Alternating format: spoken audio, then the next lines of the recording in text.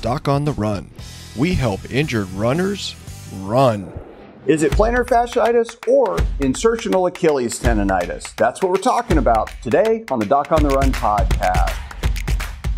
But today's episode actually comes from something I read in one of the running forums where someone actually was saying that they were confused. They had been to see a couple of different doctors and had a couple of different recommendations because they had heel pain. Now, the heel pain was in a little bit of an unusual area. The heel pain wasn't exactly on the bottom. The heel pain wasn't exactly on the back. And it was sort of in the middle, right at the back of the heel where it curves around. And they wanted to know what to do. So they were asking different runners, anybody on the forum, to chime in and say what they thought. Because this person had actually gone and seen a doctor who said, well, it's plantar fasciitis. And plantar fasciitis, is on the bottom of the foot. And the heel pain is typically on the bottom, but not the back of the heel. Insertional Achilles tendonitis is where the Achilles tendon attaches or inserts to the back of the heel bone.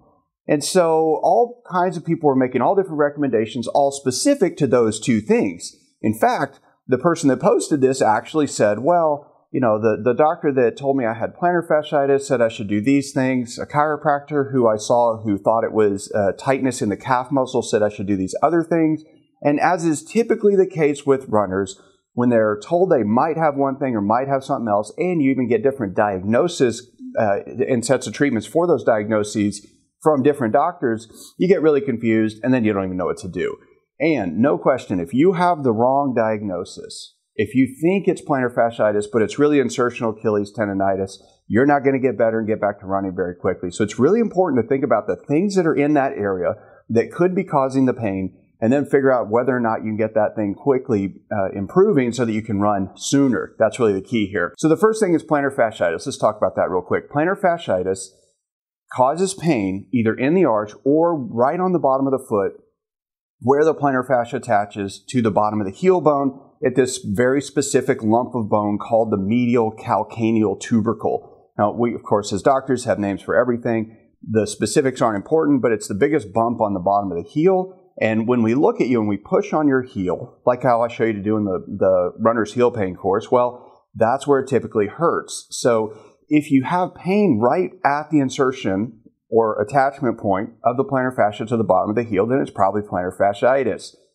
Now that's different than this sort of transition where it goes from the bottom of the foot to the back of the heel. Plantar fasciitis does not hurt there. It really doesn't. Even though when you look it up and you read that some of the fibers of the Achilles tendon wrap around the heel and are contiguous with and blend in with the plantar fascia on the bottom of the foot, well, it makes you think that you could have plantar fasciitis all the way around the back of the heel. It just doesn't work that way. So the second thing is insertional Achilles tendonitis, and this is where the Achilles comes down and attaches to the back of the heel. That typically, though, does not just hurt way down on the bottom where it curves around. That's different. So it usually happens a little higher up than where this person was indicating based on the image that was posted in the forum. So if you have pain right at that back part, I would think of a couple of other things and investigate those and see if it might be one of these other things. The first thing is a calcaneal stress fracture. Now, if you squeeze the heel bone and you have pain when you're squeezing the heel bone, the chances are good that you might actually have a calcaneal stress fracture or a stress fracture in the heel bone itself. Obviously, that would be bad. You do not want to make that worse. The second thing is medial calcaneal neuritis. Now, you have a nerve that actually curves around the side of the heel bone, and it can be further back than where the plantar fascia actually is and higher up. So it might be neuritis where the nerve that goes around that area is actually causing discomfort. The other thing it could be is infracalcaneal bursitis. And bursa is a little fluid-filled sac. And you have one on the bottom of the foot, and when you get infracalcaneal bursitis, it is further back toward the back of the heel bone, toward where the Achilles tendon is, but it is on the bottom of the heel. And if you find it, you push on it, and you find it in the spot where we know the bursa is located, well, that's bursitis. But all of these things are actually treated differently. So you have to make sure you have the right diagnosis. You have to just think about what are the actual things in that area where it hurts.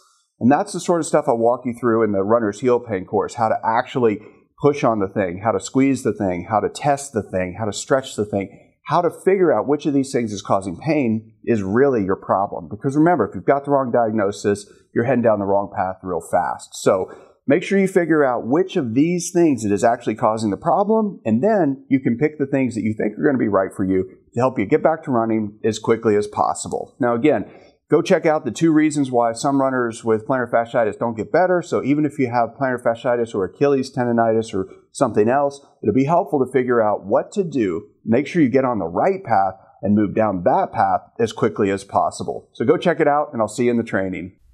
Doc on the Run. We help injured runners run.